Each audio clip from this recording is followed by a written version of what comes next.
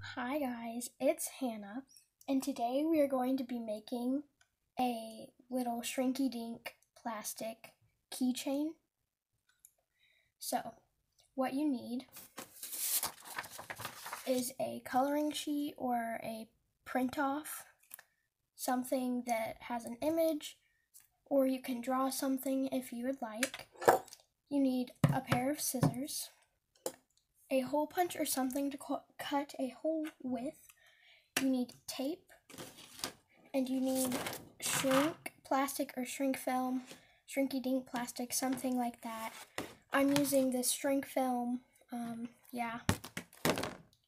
You need something to color with, so I am using these Bic markers and Sharpies and Prismacolor markers. They are permanent.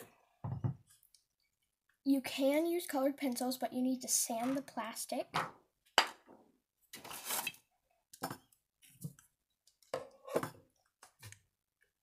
One thing that you need to do if you're using Sharpies is just have something to protect the surface you're using, so I'm just using some paper. So, the first thing you want to do is obviously get the image. The second thing is to preheat the oven so it's ready when you're done coloring. So follow the instructions for the plastic. So mine was 350 degrees, it could be different for you. So first, I'm just going to leave this like this, just like that. Then I'm going to take the plastic and sort of measure how much I need. So I need about like this much, so I'll just take like a Sharpie. I'm gonna want to leave room for like a hole. So I'm just taking about that much, leaving room for testing colors.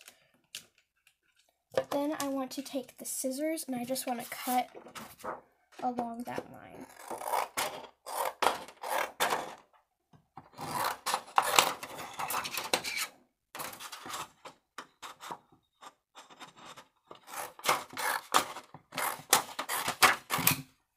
So there we go.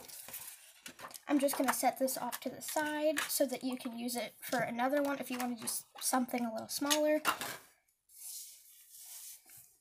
Then I just want to but just line it up like this, and then I want to take my tape and I want to tape the plastic to the paper and then tape the paper to my background just so it doesn't move while I am trying to work.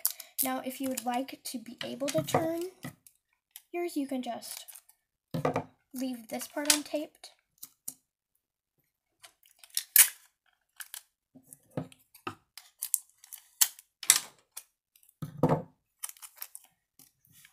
Only going to use about 2 pieces for each little area.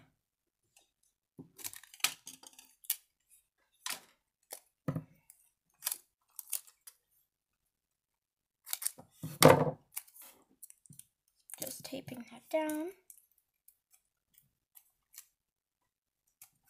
Now the next thing that I'm going to do is actually color it. So I'm thinking that I'm going to do like a rainbow here, you know, because it's a rainbow.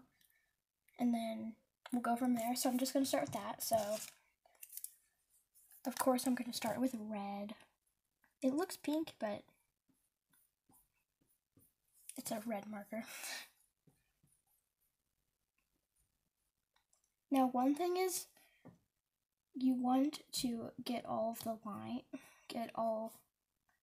of the lines even, because it will be really streaky if you don't, and you don't want to cover it up constantly because it would get very messy. And it will have this weird texture once it comes out of the oven after it gets smaller.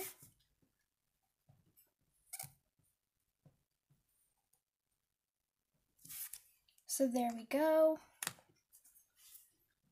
Now we're going to go to orange because it goes red, orange, yellow, so on.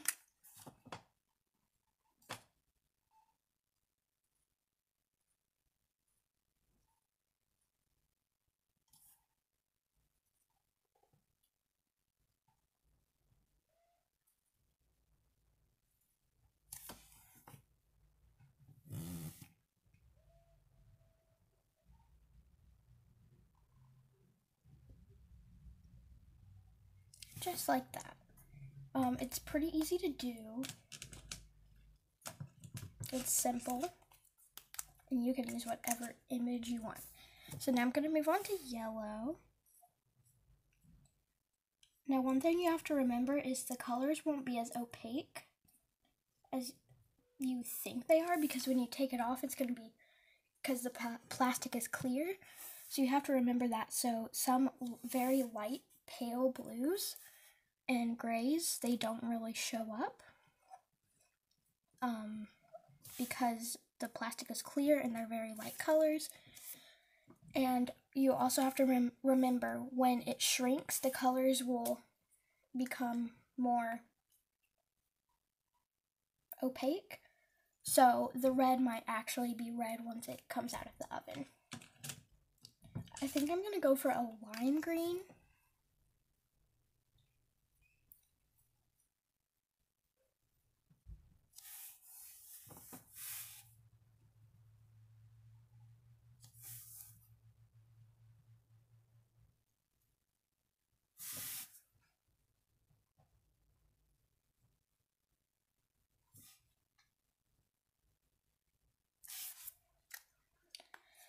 So when I'm looking at this coloring sheet, it looks like there's not enough room for purple, which is okay.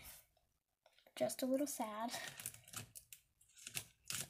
But one thing is I have to choose what color blue I want, because I have several different colors of blue.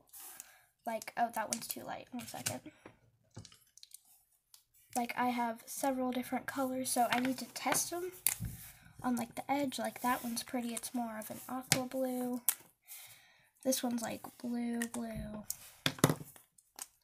That one is very, very blue. So I think I'm actually going to go with this darker blue because it's also sort of purple. So I'm just going to be careful about lines, because for the most part, it is very smearable.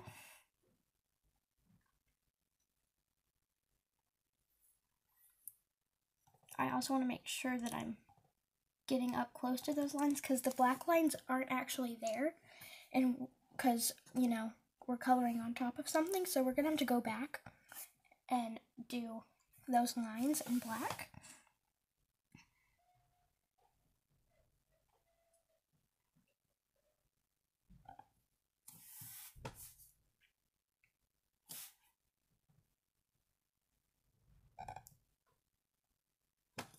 So there's our rainbow. So the next thing I think that we're going to do is, well, I'm going to do is go over the lines in black. So basically I'm going to use a fine, like an ultra fine point Sharpie marker, because we don't want those lines to be super big.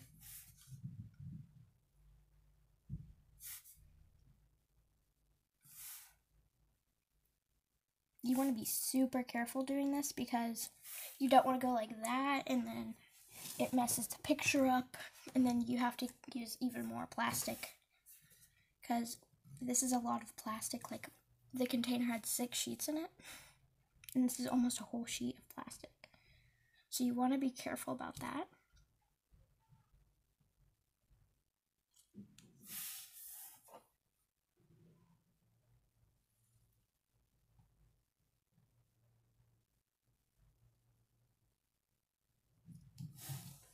And see, I needed to be a little bit more careful because I went over the mouth and wasn't really paying attention, so you need to be careful.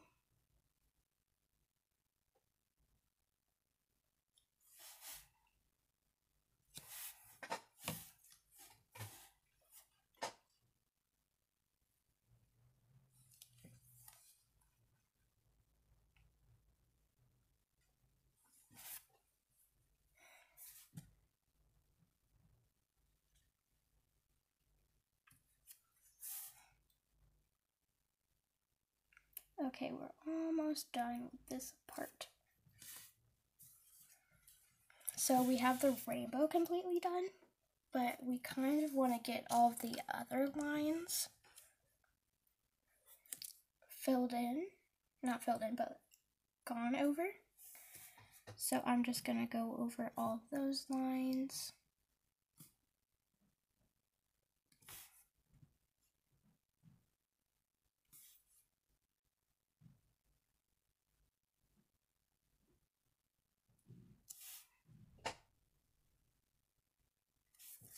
Okay, so we have one cloud done. Now we're going to do the other one.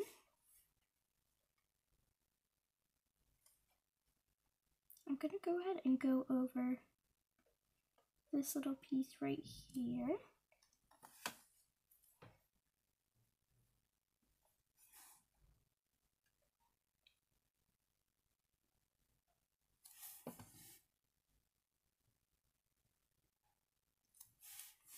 It was a little messy right there, but that's okay.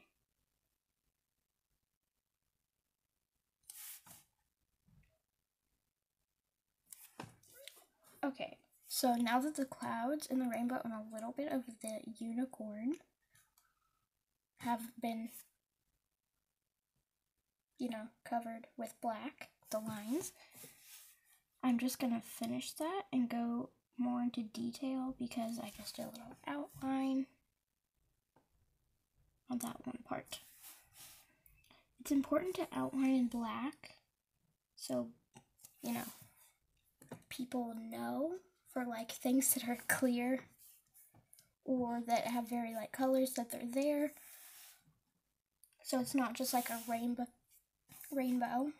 with a unicorn and there's no clouds. You want to make sure that they're, there.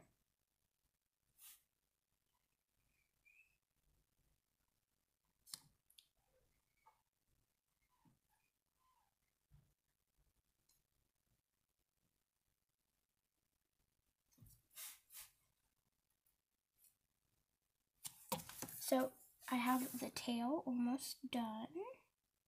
There we go. So the tail's done. This little leg is done. So I think I'm going to go in here.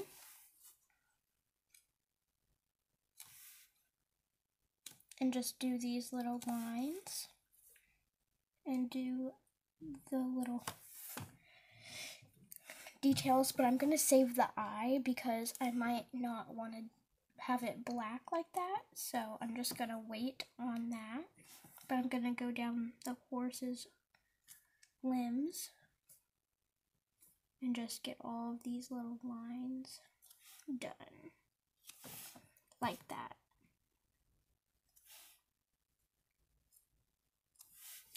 So now I'm going to work on this hoof and leg.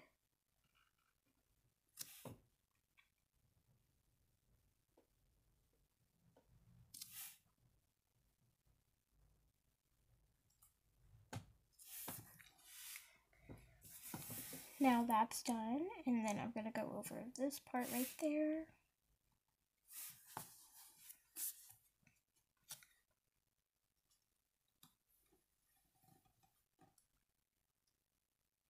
For the most part, you want to go in one continuous motion.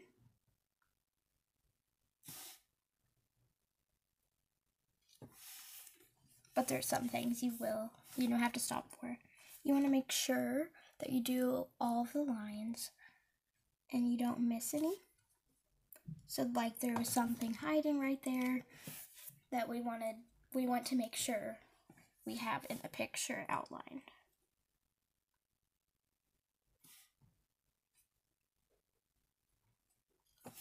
Okay, there we go. So pretty much everything on the horse is outlined. Whoopsie. So I'm just gonna, you want to be careful about that.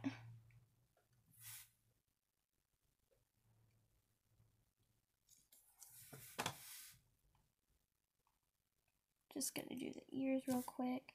It doesn't have to be perfect. It's just a little keychain.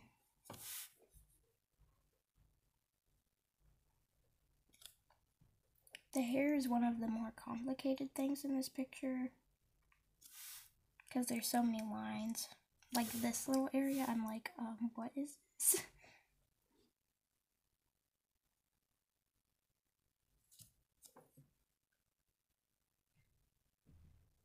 And there we go. Now I'm going to do the lines inside the hair.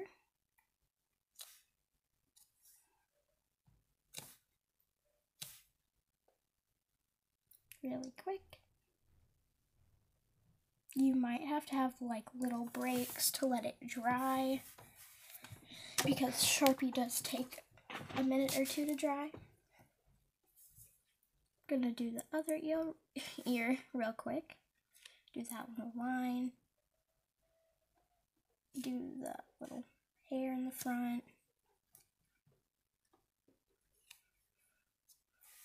Okay, so everything but the horn is outlined. So there's that. And I'm going to do all of these tiny little lines that make it look like a unicorn horn. So it is all outlined. So now I can color the picture. Well, the rest of it anyway. I don't know what color I want to do for the clouds, or if I just want to leave them clear. I think I might actually leave them clear, or do like a silver on them. I think I'll leave it clear because the colors that are like more silvery, like this, they have this weird residue on it. Whenever it shrinks, it gets this weird texture, and I don't like it. So I think I might just leave the clouds clear. But I'm actually going to go in with a black Sharpie that's just a fine point. I'm going to make sure it works first. Okay, it does. And then just go in and color those.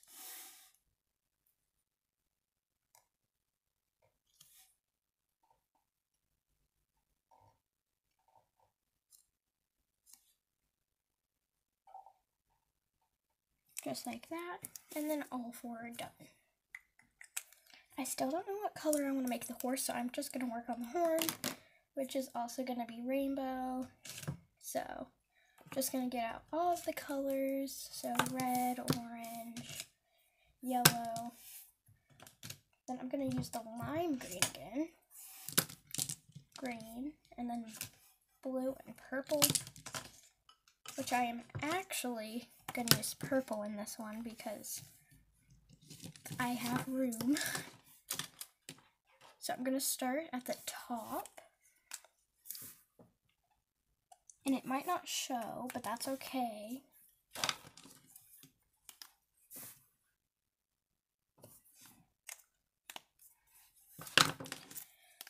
So I'm just going to repeat the pattern after because there's going to be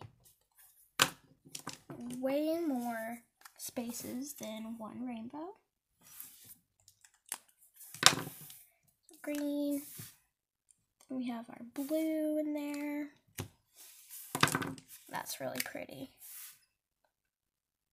Purple.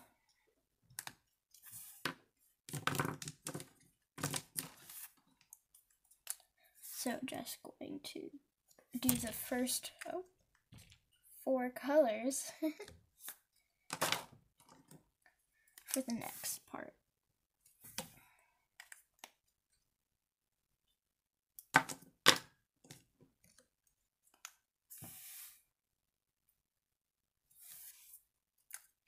Okay, last one.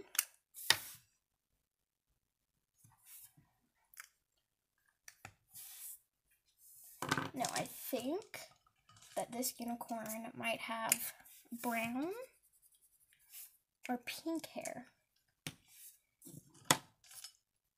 So I'll get out some of the pinks that I have and see if there's one that I think will work and that will show up like that's a really pretty pink, but then you can't see it when I lift the paper, the plastic up from the page. So I think I'm gonna go with this pink. It looks really vibrant because it is very vibrant. I'm trying to avoid those black lines because sometimes with Sharpie can smear Sharpie, so trying to be careful.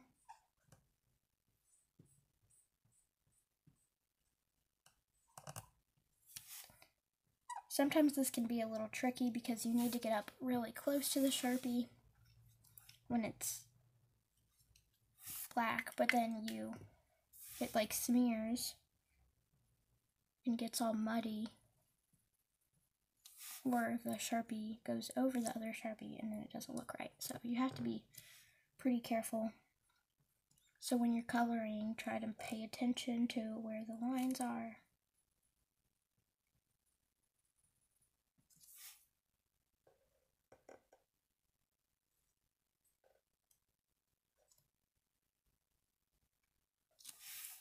So it's almost done.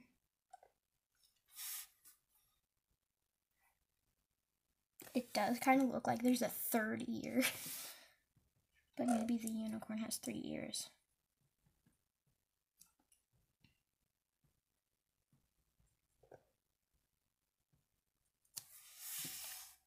Now that I'm thinking, maybe the unicorn is brown with pink hair. That could work. I have a second brown, and I think I might have a third brown in the Sharpie bin that is beside me. Nope. Let's see what this brown looks like. Nope.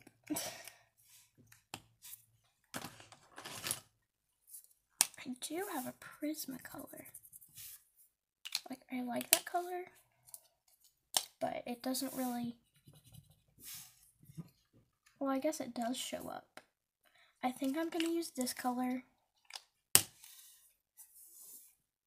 a Prismacolor dark brown.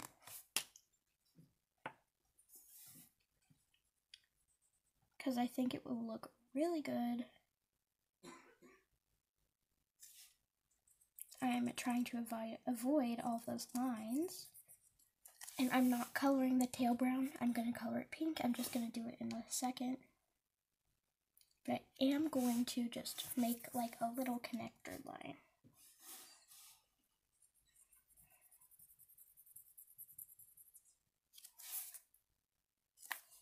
Now that we're up into the torso section, I'm going to actually go in with the thick side.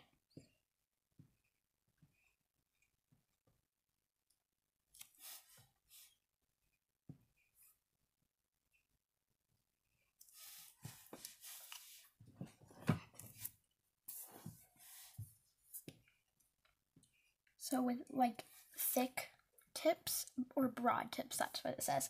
With broad tips, you want to be a little bit careful with the lines that are already on in a different color because you can go right over them without a problem, which is a blessing and a curse. Now I'm going to go back to the fine side, and I'm just going to go around these little edges. And one thing that I did just notice is that I forgot to outline the head. So let me grab the fine point Sharpie. I would say the head's a pretty important thing. Okay, there we go. So now I'm going to go back in with the fine point and just go around all of these little areas.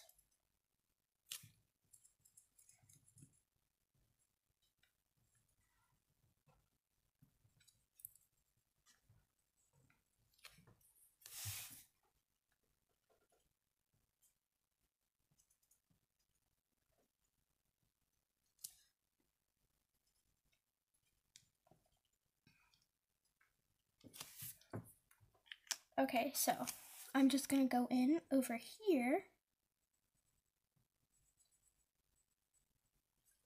and fill in what I have not colored yet,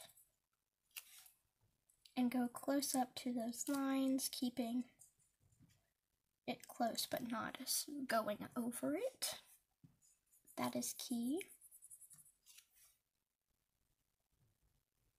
Now I have to do the eye, which I think I might just take the fine, ultra fine, I keep saying fine, ultra fine Sharpie marker and just give them a black like eye, because if you look at horses, they don't really have an eye color, at least I don't think they do, so I'm just gonna do this.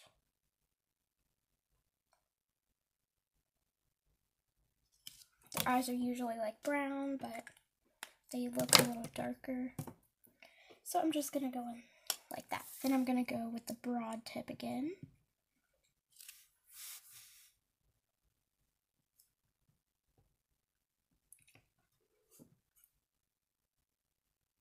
Kind of did a no-no.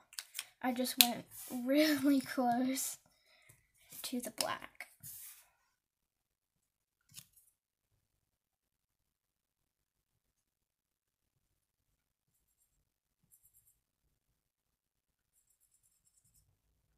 I'm just going to outline the eye, and then I'm going to go around like that. Okay, so we have the leg left, which is really simple.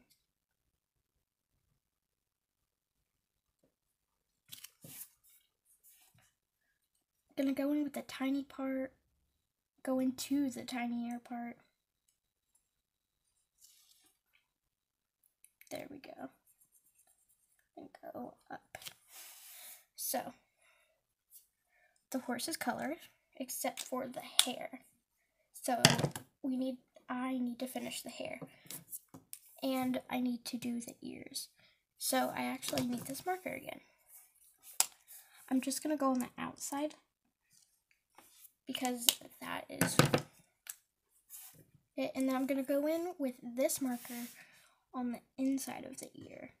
It looks a little bit orange, but that's okay. I can deal. Now I'm going to finish the tail and this little fluff part. I don't know what you would call this. And as you can see, the pink blended with the black, which is not exactly what we wanted, but I don't have a fine tip. Oopsie. Okay. I'm trying to get most of those away. There we go. So now I'm going to go do the tail.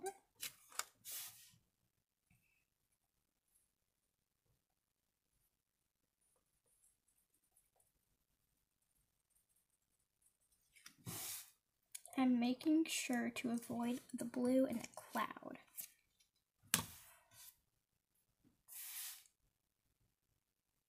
Just going to do a quick outline.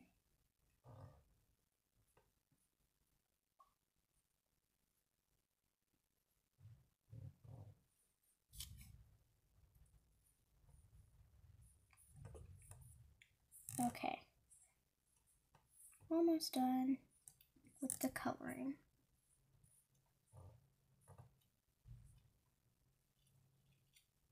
Oh, there's a little more. Okay, so that is everything that needs to be colored. Now the next step that you want to do is untape it. You can leave the paper down for now. So there it is. It's pretty cute. I like it. It looks good. I'm just going to go ahead and take the tape off the corners.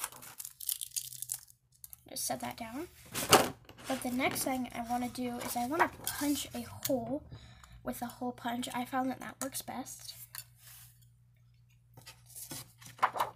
So I want to make sure there's enough room, but it doesn't go onto the picture like that. So I want to put it like right here. Now, it is a little hard, and then we just have a hole, because it's plastic. It's not like a piece of paper. Now, I am not going to cut it, like, out perfectly. I'm going to sort of just round like this.